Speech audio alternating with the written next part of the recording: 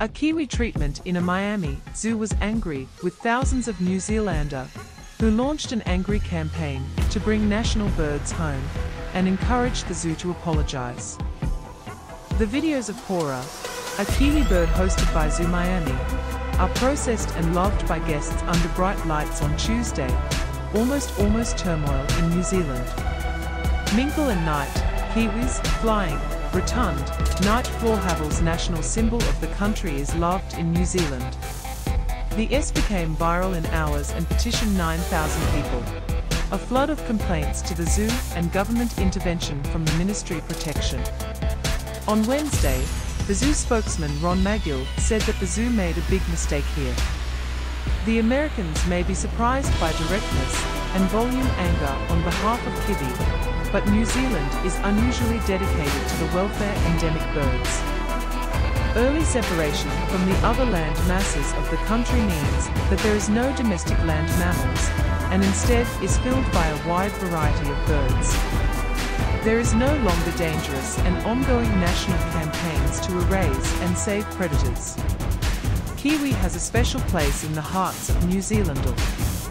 Miami bird pāora, as a part of a reproductive program, came out of eggs in the United States. The zoo began to charge $25 for a kiwi encounter to meet the bird. In video sent the social media of the animal garden, processor wraps pāora, shows group of visitors to be pet. He loves, like little dog, and loves his head be pet. A viewer immediately launched a petition to help rescue the kiwi, who treated as ill-treated, argued that subjected to bright fluorescent lighting for 4 days a week, that handled by dozens of strangers, shown as had made love, laughing and showing his sensitive mustache. He signed more than 9,000 people in less than a day. He launched an email campaign in zoo. Some of them asked Prime Minister Chris Hipkins to speak and intervene directly with US Ambassador. We would like to thank everyone who expressed concerns about kiwi, said chapter will argue with American Animal Union. Aquariums. Pāora returned to the darkness shortly after 24 hours. Although the animal garden was not sent back to New Zealand, the kiwi encounter would end immediately and pāora would no longer be exposed to fluorescent lights, Magill said.